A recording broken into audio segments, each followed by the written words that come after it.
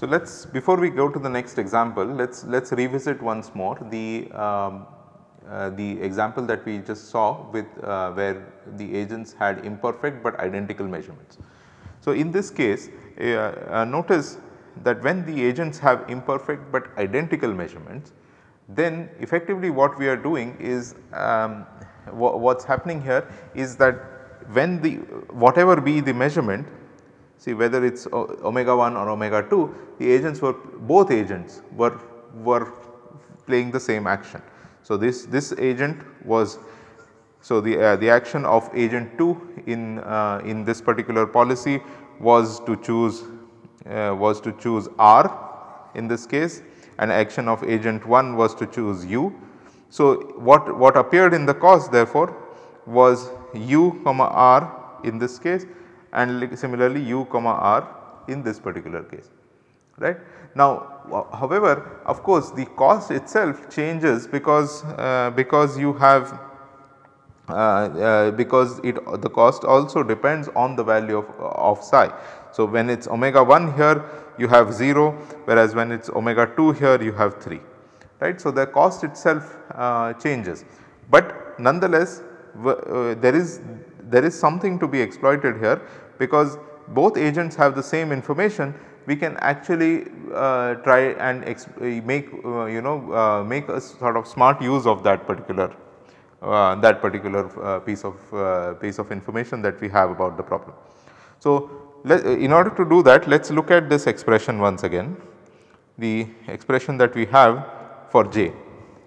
So, remember J of gamma 1 comma gamma 2 is the expectation of L of gamma 1 of y 1 comma gamma 2 of y 2 comma psi.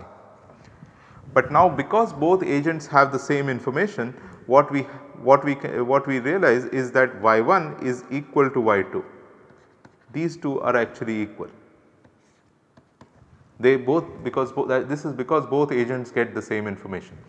So, therefore, what we can do is the following: we can write this as expectation of L of a new function gamma tilde of y, where y is this common information of both agents. So, y here is equal to y 1 equal to y 2, and gamma tilde is simply a function which takes a pair of instead of taking one action, it actually takes a pair of actions.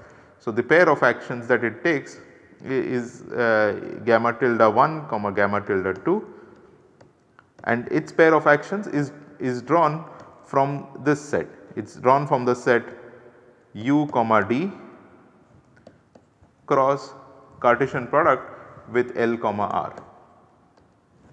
So, it can take one of, so this Cartesian product basically talks of this it is all the pairs that are possible here. So, it is u comma it comprises of u, the pair u comma L, u comma r, d comma L,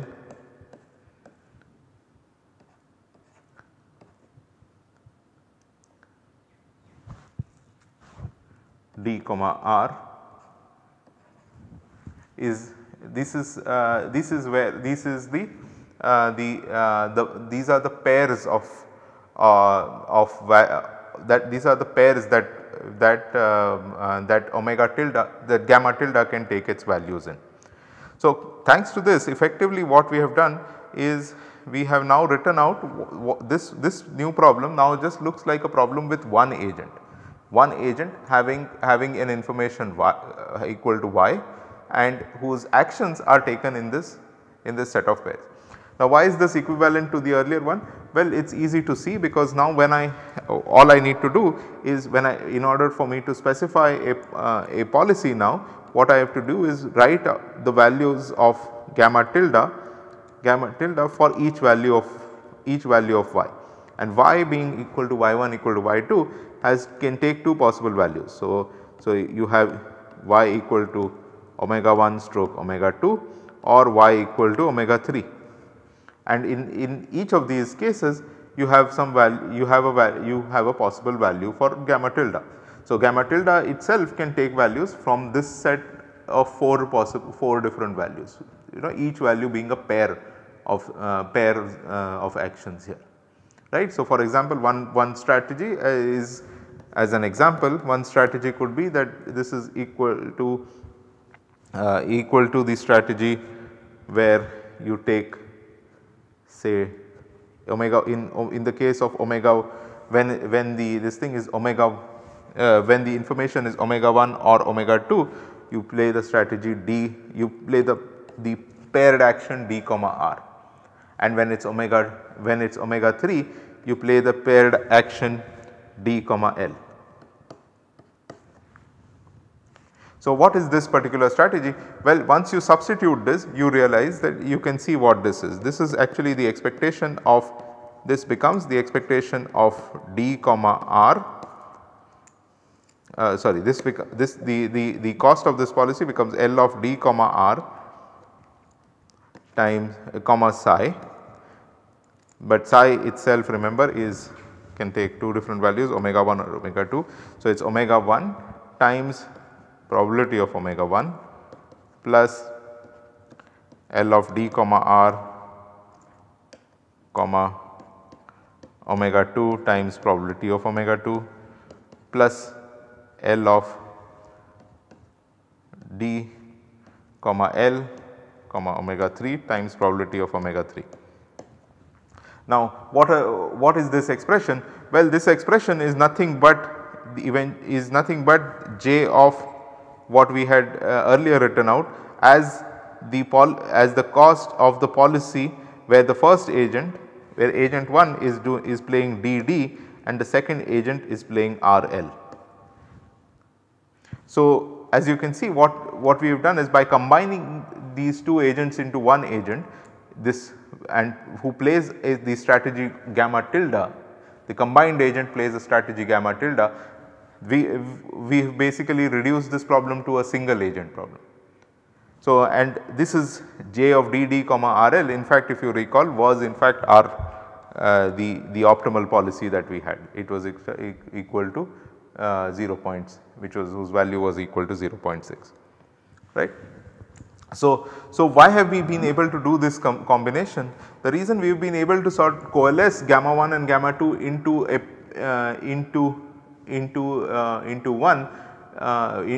one function, which can take, whose values are simply a pair of values, the reason we have been able to do that is because we have this here, which is, we have y1 equal to y2, and that is what we are denoting by y. So, because y1 is equal to y2, it's essentially, there are really instead of 2 different functions, it is actually equivalent to having one function but taking a vector of values or a pair of values, and that's the only little simplification that has been done here, and that then effectively makes it a single agent problem.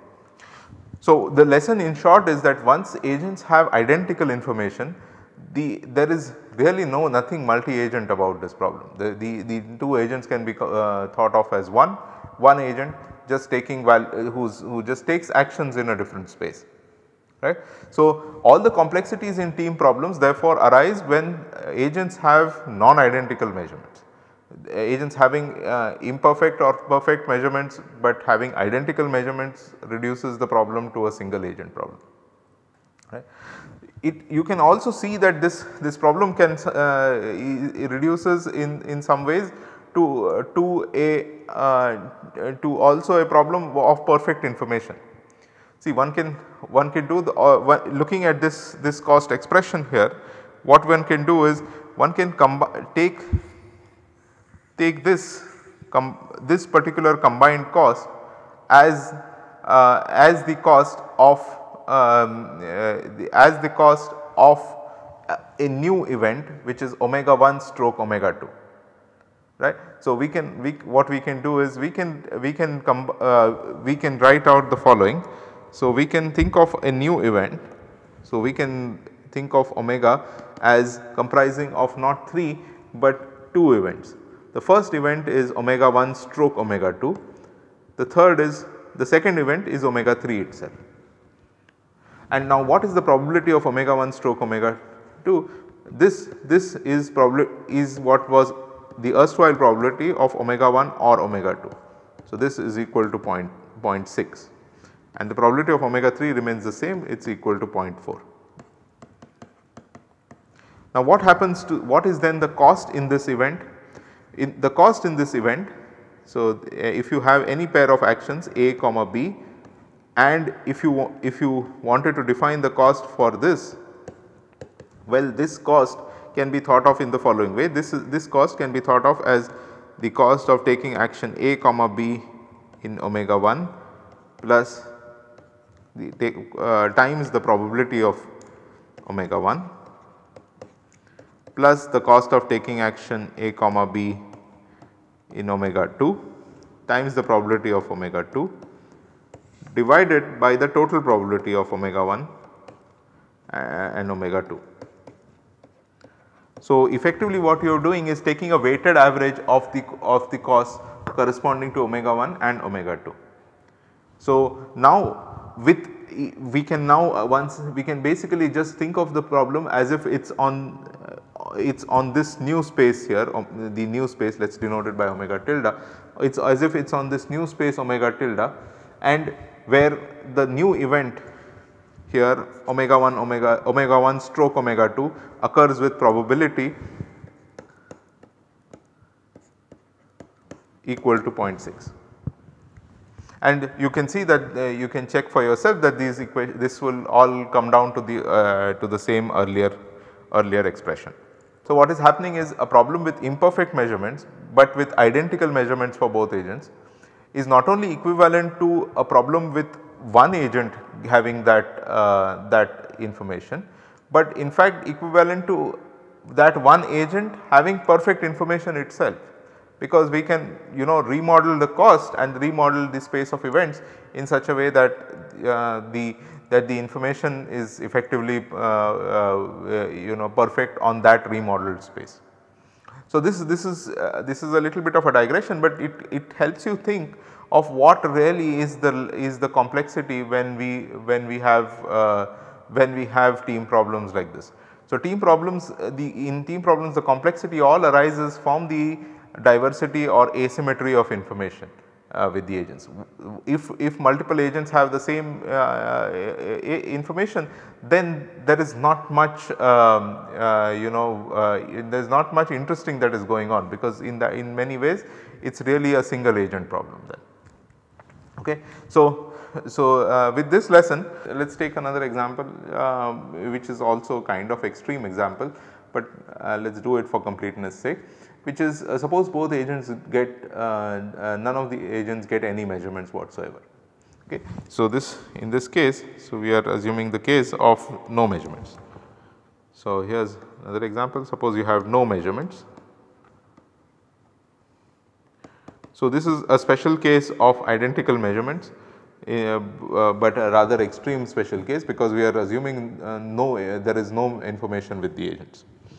Now, if agents do not have any information whatsoever, then their action is the same regardless of the value of the of psi.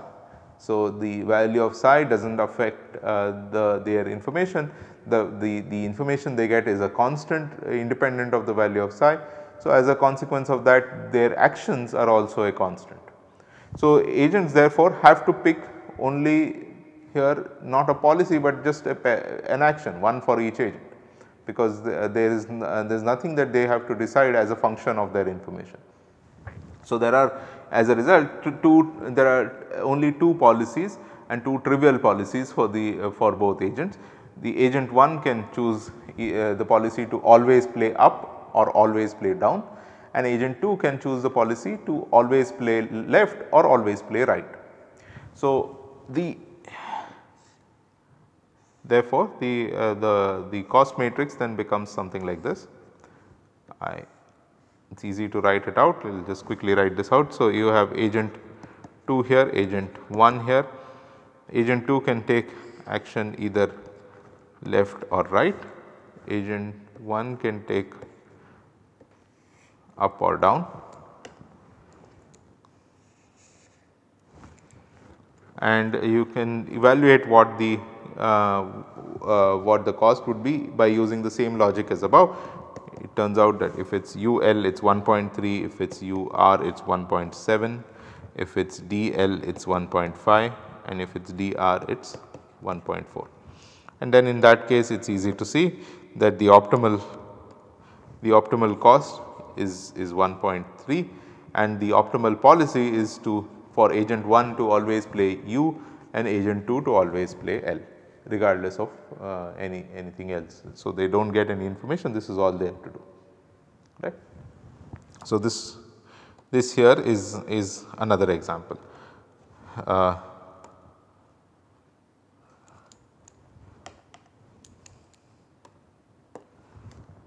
So, let us call this example 3.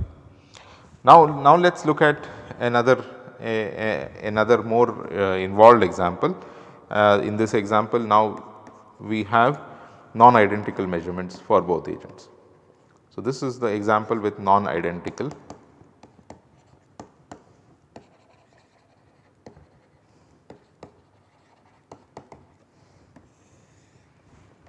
Okay. So, in this case what we will assume first, because we are building up things slowly, we will assume first that the case where the first agent gets no information. Okay. So, y1 is empty regardless of the value of omega, regardless of the value of psi. Okay.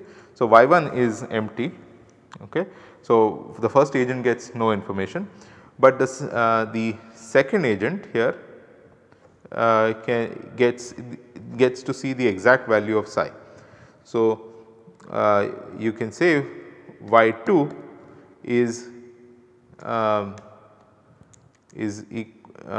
belongs to,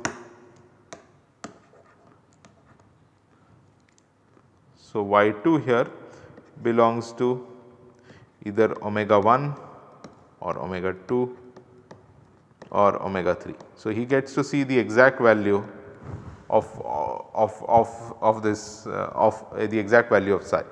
So, in other words, I1 you can say is equal to sigma of this one set, he gets omega 1, omega 2, omega 3. So, this essentially is saying that regardless of what happens of the value of psi, whether it is omega 1 or omega 2 or omega 3, agent 1 has no way of distinguishing, or agent 1 cannot tell whether it is omega 1 that has occurred or omega 2 or omega 3. So, for him they are all identical, that is equivalent to him getting no information. And agent 2 on the other hand his information is sigma of these individual sets. So, he can tell if omega 1 occurs, omega 2 occurs or omega 3 occurs separately. This is what agent 2 can distinguish. Now, how many policies are there for each agent? So, now let us do this calculation a little more closely. The policy agent 1, because he has no information, his policies are trivial. He just has to choose an action, because there is nothing to base the action on. So, he can choose, he has 2 different actions. So, he has 2 different policies, and these policies let us denote them as U and D, right. So, he has 2 policies U and D. Okay. Now, agent 2 on the other hand, he has a much more finer amount of information, and he can make use of this information to decide his action. So, agent 2 can now choose he has to choose an action for every possible piece of information that he gets. His information can take 3 different values, it is omega 1, omega 2, omega 3, and he can take his action can take 2 different values, which is L and R. So, the number of policies for agent 2 then becomes 2 raised to 3. That is because for every piece of information which is omega 1 or omega 2 or omega 3, he has 2 possible actions, right. So, he can take action L or R in omega 1, L or R in omega 2, L or R in omega 3.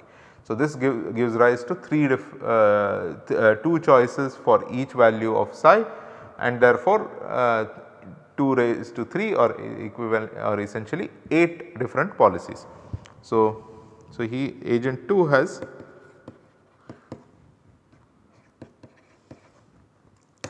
agent 2 has 8 possible policies.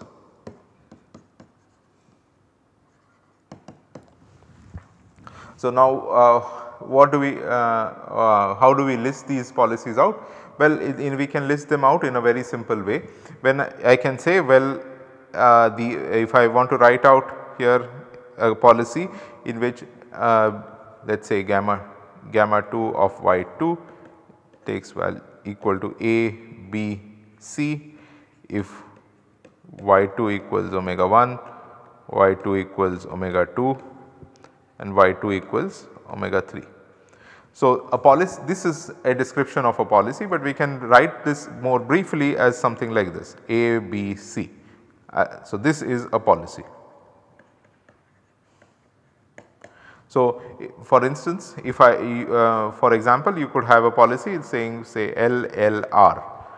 LLR here would be this here is a policy in which if omega 1 here is the information, then the agent plays L, agent 2 plays L. If omega 2 is the information, then also he plays L, and if omega 3 is the information, then he plays R, right. So, you can see here there are going to be 8 different combinations like this. So, once again we can now write out j of omega 1 comma omega 2 for every j of gamma 1 comma gamma 2 for every value of gamma 1 gamma 2. So, this is going to be an even bigger table. So, let me make some space here to write this out. So, this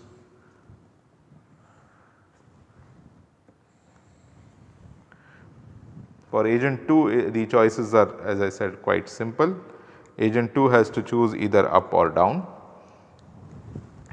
Agent 1 the choices are simple, he has to choose either up or down, and for agent 2 he has those 8 different policies. So, let me write out these policies. First policy is LLL. This is effectively the policy where agent 2 is always playing L regardless of what information he has. Another policy is LLR. A third policy is LRL.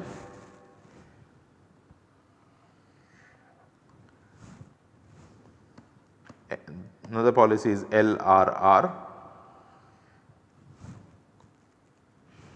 Another policy is RLL. Then RLR.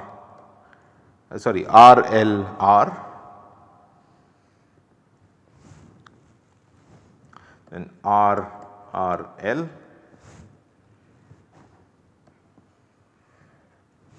And finally, last policy is RRR. Okay. So, I actually do not need such a big table, I can make this shorter like this.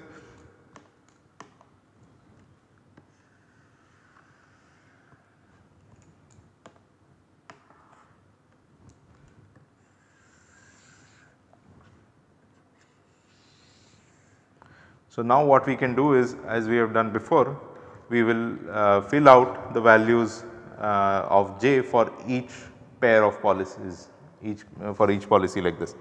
So, I will fill this out, we can compute them exactly in the same way as we did before. So, let us fill these out. It turns out here it is 1.3 here, 1.7, 1.6, 2, 1.0, 1.4, 1.3, 1.7, 1.5, 2.3, 1.2, 2 again, 0.9, 1.7, 0.6 and 1.4, right.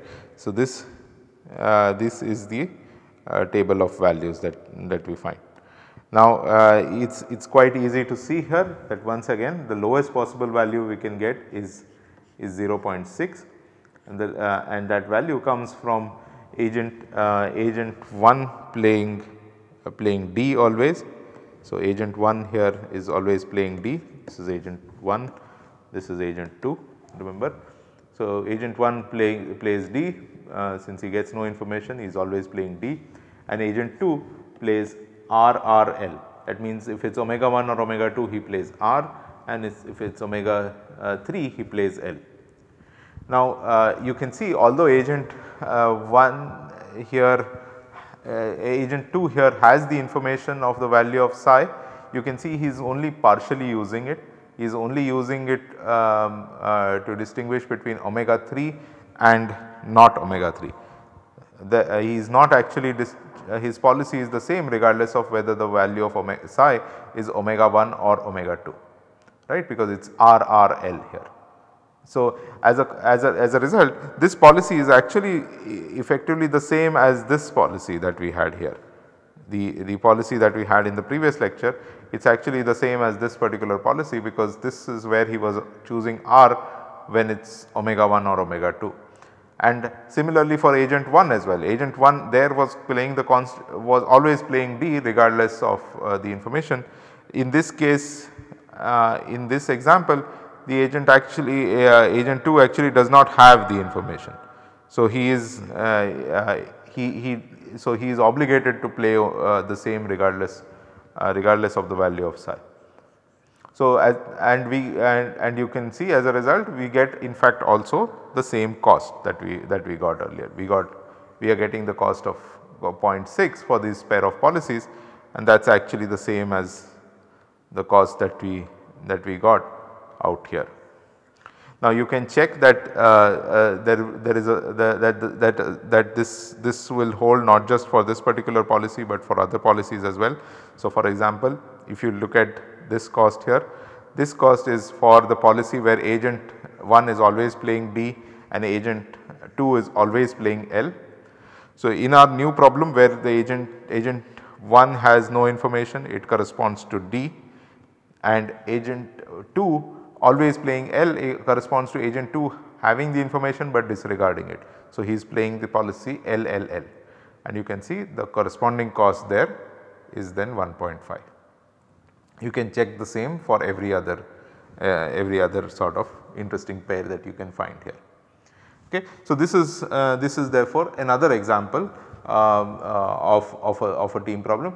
Now, this kind of a problem has been simplified significantly because both agents, although both agents have non-identical measurements, agent 1 actually has trivial information. He just basically has no information.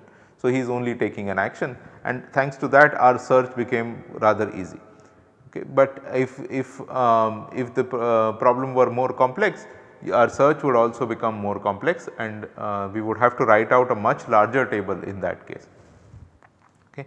So, this is so this is something that we will see more of in the next lecture.